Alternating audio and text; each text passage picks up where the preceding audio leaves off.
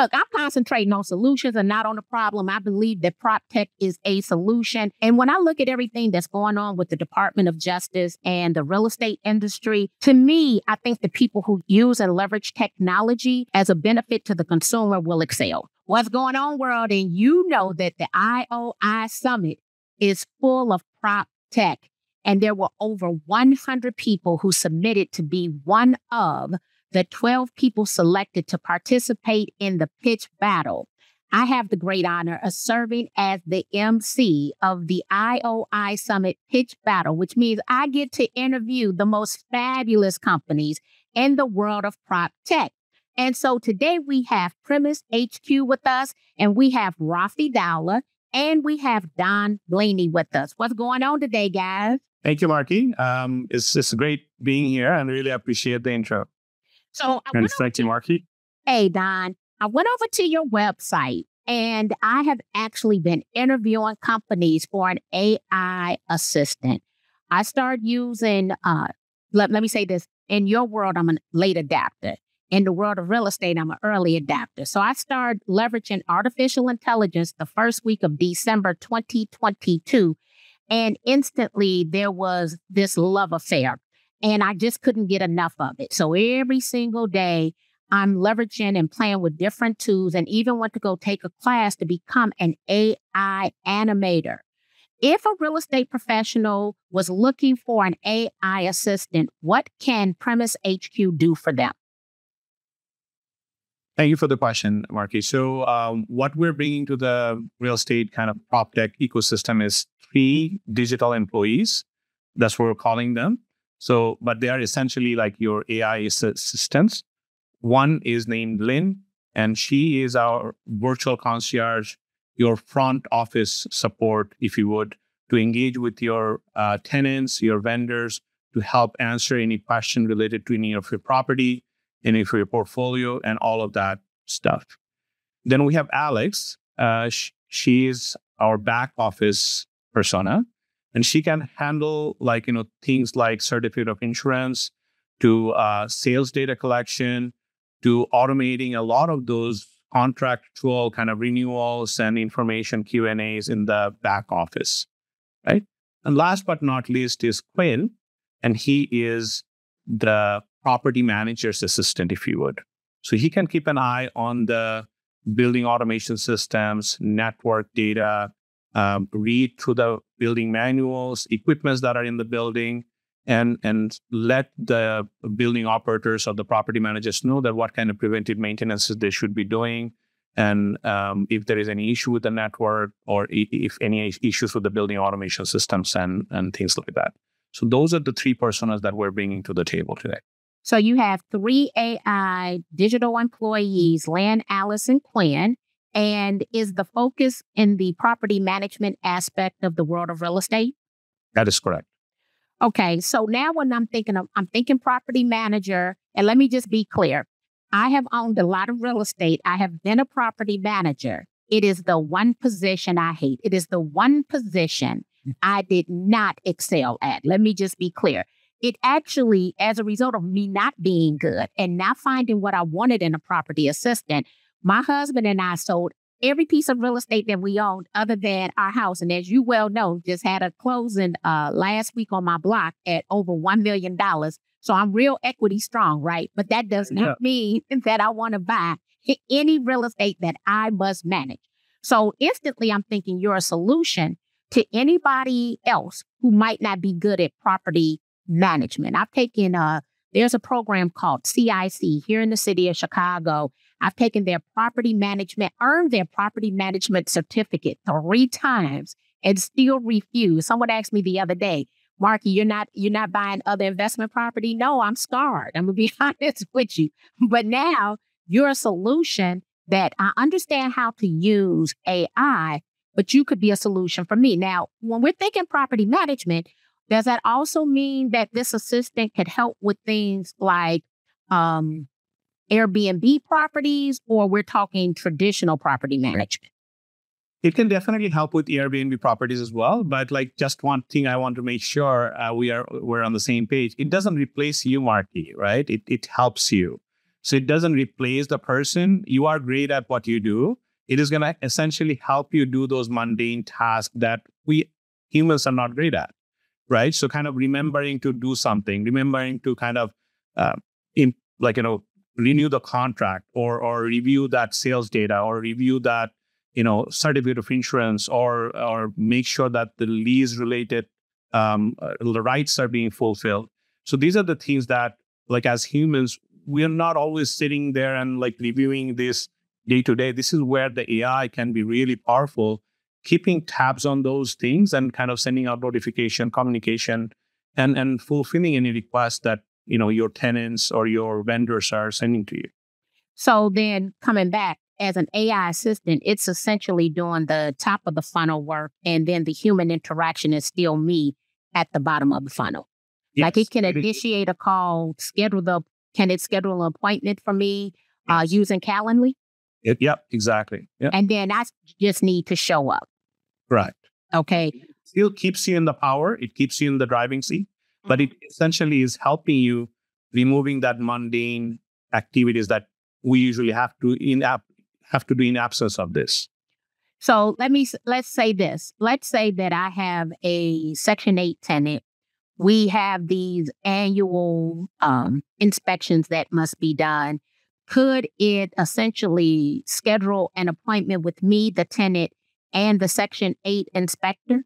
Absolutely. Because I don't like to communicate with them. Absolutely. So it can definitely send out messages to all three parties. It will have access to your calendar, right? And send out all the availability that you have to those other parties, and they can select from there. And then based on the common selection, it can book an appointment. Okay. So you've trained Premise HQ, so Lynn, Alice, and Quinn. The question I have is, can we train it further on property managers' proprietary information? Absolutely. And that's where actually we differentiate from many other point solutions that are out there, because we're built on a data platform and a no-code tool, which enables us to actually extend the capability and adapt it to their exact needs, right? And that adaptability is the critical piece for us to deliver for our end customer. Okay. So right now in the world of real estate, you might have heard of the NAR settlement agreement. And we're not going back and forth. However, there will be no visual representation of compensation offered per the MLS. Now, where things are going to differentiate is based on the state and what happens in your marketplace. So here in the city of Chicago, historically, the landlord would compensate the tenant rep. Okay. However, there are places that the tenant pays their tenant rep plus the rep of the landlord. Okay. Yep. I had a very interesting conversation with someone in leadership today, because we're talking about agency and fiduciary responsibilities. And we thought through a new system. We cannot use essentially third-party portals, but we can use our own company portals to convey information. If I wanted my company to offer cooperating compensation to potentially any tenant rep, can we set up, and I'm assuming this might be Alice, the back of the house, that emails, maybe answering calls, text messages could be sent on just the compensation piece? One of our use cases we just deployed is the ability to connect to emails, extract information out of emails. So if there are questions or there's content in there that you want to share, it can make that accessible. And then through our platform, we can have it connected to any kind of pipeline of data you want to, and share that to anybody you want to have access to it. So whatever mode you want to go, you can go over text, it can go over email, it could even go over voice if you need to. So there's a variety of different mediums that we can share that data with. But so long as that data is somewhere you can get access to it, and you were given credentials to access it, we can do whatever we want to do with that. We can transform it, we can share it. Yeah. And here's why I'm asking. So One of my past state presidents, he's actually a past state president and a past regional vice president. He had made a comment on Facebook. And in that comment, he said, now is the time for us to just simply pick up the telephone to call the listing agent or the landlord representative to ask them about compensation. But then a equally a seasoned person, so I'm talking about people who have been licensed as long as I am old, came on the post and said, provided they return your phone call. Now, I kind of started laughing because visually, I envision a logistics nightmare. Yeah. Because the agent is already stressed and working as much as humanly possible. They don't have the additional time to start fielding telephone calls, emails, text messages, inbox messages on every single social platform about cooperating compensation. Okay. So every buyer rep or even tenant rep is getting ready to be mad because the agent who did not have enough time in the first place likely will not have the time to return these phone calls. Yep. The Department of Justice has stated that we cannot use intermediaries. So all these third-party portals that are coming up for essentially a split, we can't use them. But that does not mean that the information cannot come directly from us or through our office, right, about any cooperating compensation, or even if we're willing to cooperate. So when I'm thinking of an AI assistant now, I'm thinking of it in a totally different light, right? And this is just new, right? Because we didn't, as of August the 17th, it has never been mandated that we have to practice this way, right? So now what I'm thinking is, how do we as real estate agents who are overworked, right, who don't have the time, how do we set up one of these assistants, Lynn, Alice or Quinn, to be able to communicate that on our listings, provide the social proof that we communicated it, and potentially if we have the contact information for the other agent, we can email it, we can call and leave them a voicemail, we can text them. So then we have a checklist saying, well, when they said we didn't communicate and then they want to bring an ethics complaint, we could be, no. We called you at this time. We left you this voicemail because infamously people, well, one, their voicemail box is full. Let's go. Okay, so the voicemail box is full. No, I called you. And it'll say received a message, right? Or voicemail box is full. Oh, wait a minute. Let me just stop a second. When I said logistics nightmare, every time I talk this scenario out, I see another issue. When they call the agent back, for every single agent, if your voicemail box is full and you call the listing agent to ask about cooperating compensation, I promise you they're not going to call you back twice.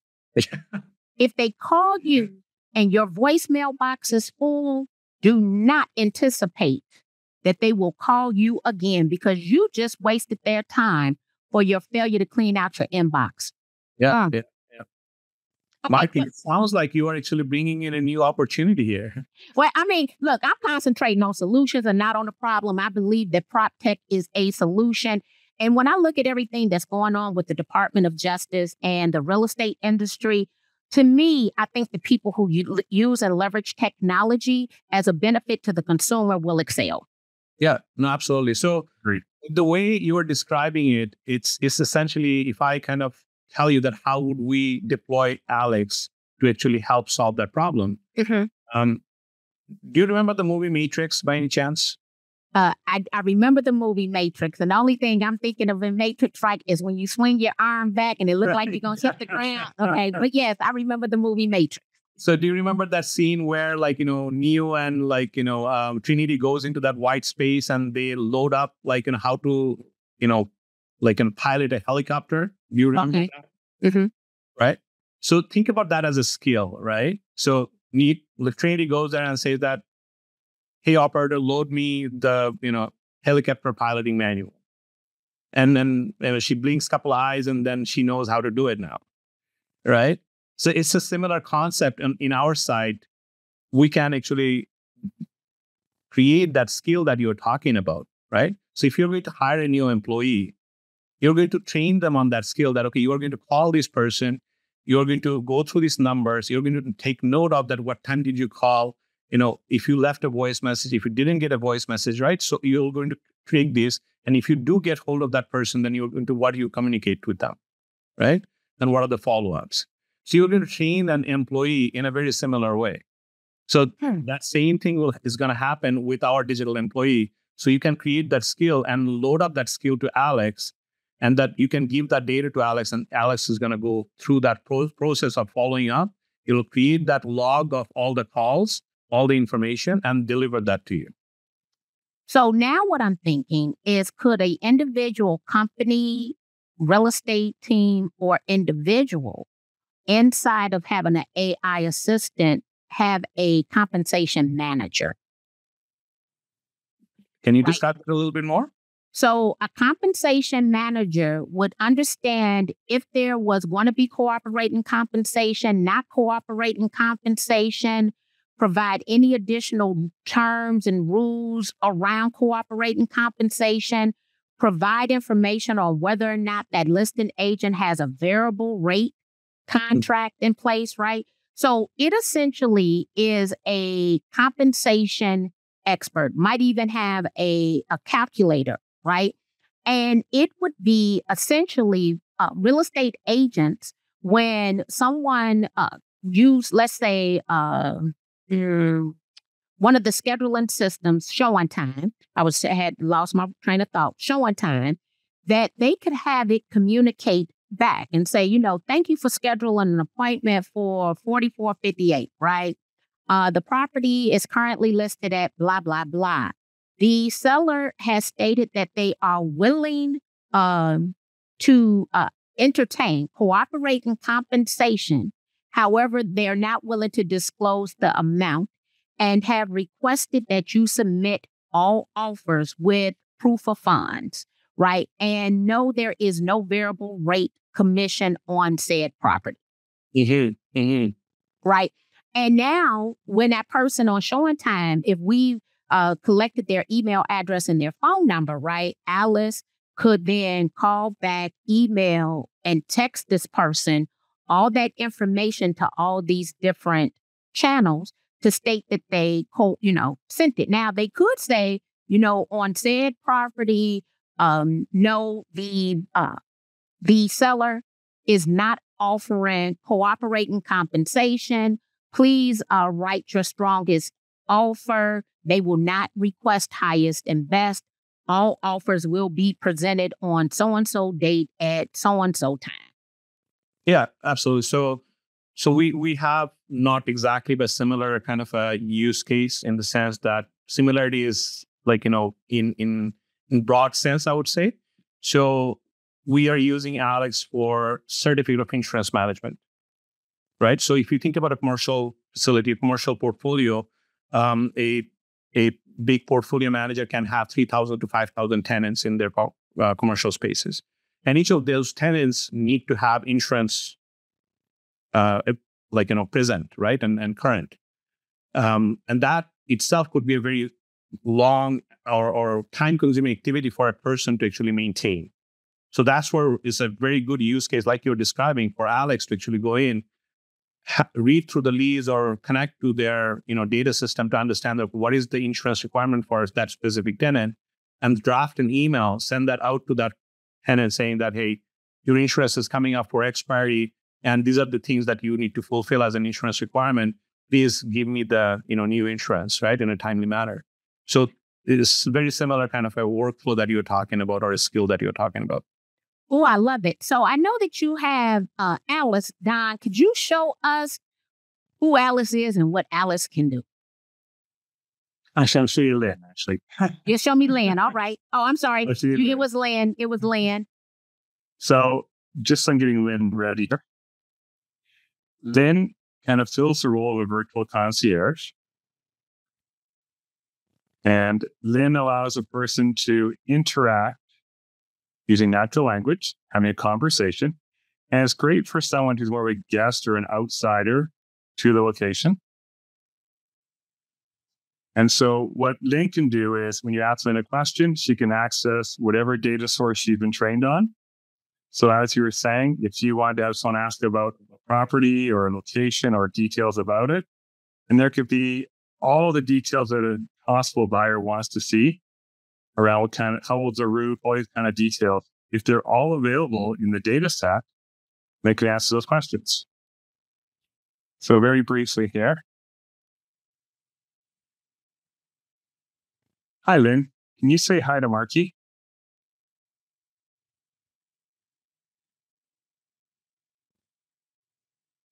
Hello, I'm Lynn, a helpful assistant.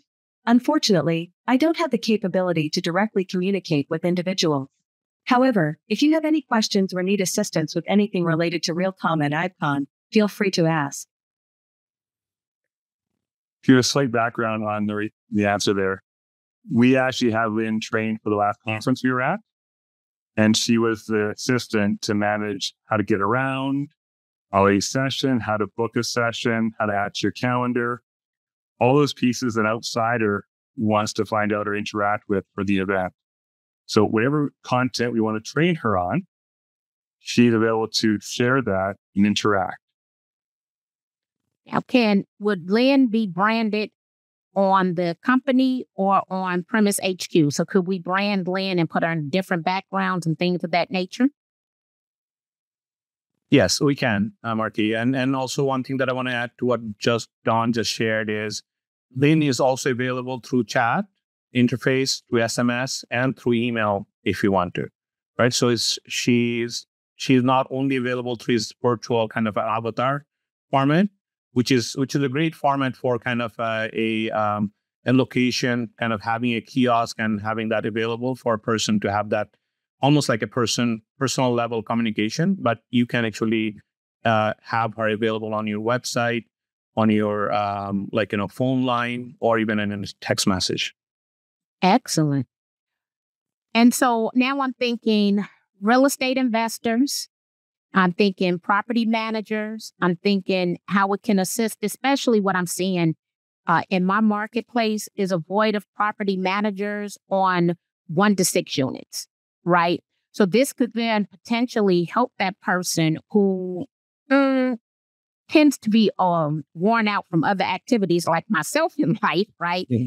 That you could train it, but then even help potentially other people or build your real estate business through property management just for 1 to 6 units, because there is a void in the marketplace for property managers just based on the amount of units. Yes, absolutely. And you just said you trained her for an event. So then outside of the office, what are some other ways that in the property management space they could use it because you just used her for a Realcomm event? Yeah, so obviously commercial spaces, multifamily, residential, right? Even in a tenant space, if you wanted to, right, have that kind of a personal touch, if you would, to have the guests or the occupants ask questions about the building, requesting service around the building, and all of that, right? Excellent. I love it. So you're going to be here. Retail is a great use case as well. I forgot about retail. Well, give me so in retail, what does that look like? So if you think about it, going into a mall, right, asking for where is that store located, right? Or is anybody selling this product in this mall? So one good thing about online shopping is we are very used to doing a search, right? Whereas in retail, in a mall, it's more about browsing, which both experiences are great. But if you can bring that search experience into the retail space, that can improve some of those buyers who are coming into the retail space and wants to go to that exact location and find that exact product. Right. And that's where a Lynn can be really powerful by connecting to the mall map and then providing them direction into a specific store. And if the portfolio owner already has the retail stores connected, that's great. If not, we can also connect the retail stores and their inventory to give Lynn the ability to actually search through inventory and tell them which stores have that product in hand. Yeah, 2 issues that I've run into recently in the mall. One is where Uber's going to pick me up, because when you're in the store, you don't know exactly which door, especially if you're in a flagship store, like let's say Dillard's, right?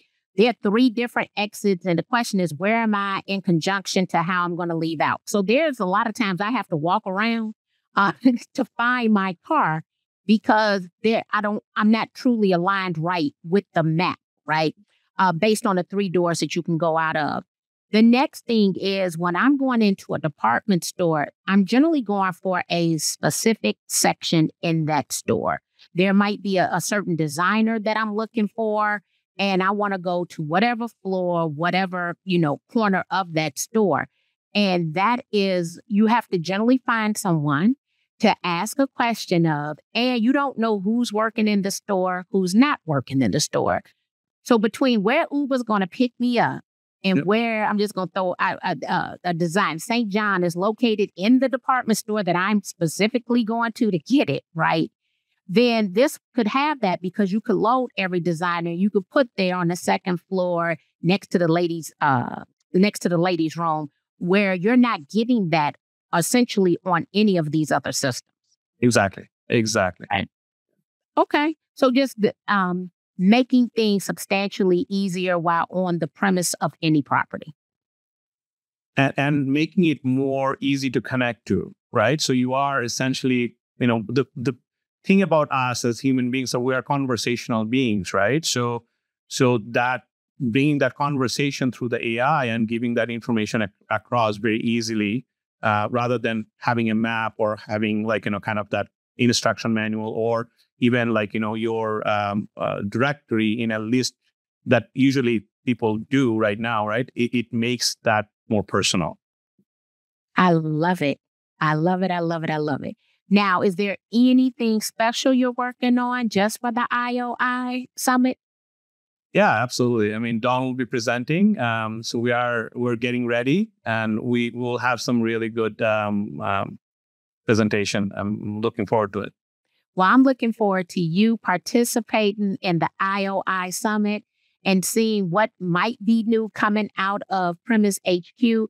I can definitely see how it can benefit real estate agents. And now I'm going to go and think more about having that compensation manager for the individual. Actually, I'd never even thought about it till we got on this call, that as a brokerage, we have 253 agents. We need to have a compensation manager. I think any company, because of the subject being new, the fact that we can feed AI, everything from facts.realtor, from our state association website, our local association website, everything, every single document that has been given to us, it can be trained on that. If nothing else, leveraging it to be able to train our employees, right, on all that. And the ability to be able to translate it, which we didn't even talk about, into numerous other languages. Because if we looked at, I think about 45 states, Spanish is the 2nd most spoken language. And so only because I know, you didn't tell me this, I know that Lynn is bilingual, that any of these portals, you can make them. So they're all bilingual. So then we wouldn't have to have a language barrier contingent upon who's buying and selling the property. Absolutely. Yeah, absolutely. And I think you bring a very good opportunity there, Marky, that you're talking about. So more than happy to actually talk after this and maybe collaborate together. Well, most definitely, I would love to talk because, as I told you, I am concentrating on the solutions, not on the problem. I believe that technology is the solution. We have over 1.5 million members, and I believe that technology is what will ease them into what our next new normal will look like, because it is nothing that they have prepared for essentially the mass majority in the past, and it will be new to them. Absolutely, yeah. Absolutely. So I want to thank you, Rafi and Don, for being here and looking forward to meeting you in person at the IOI Summit. If you want to know more, tell them where your website is. It's premisesaas.com. So PREMISESAAS.com.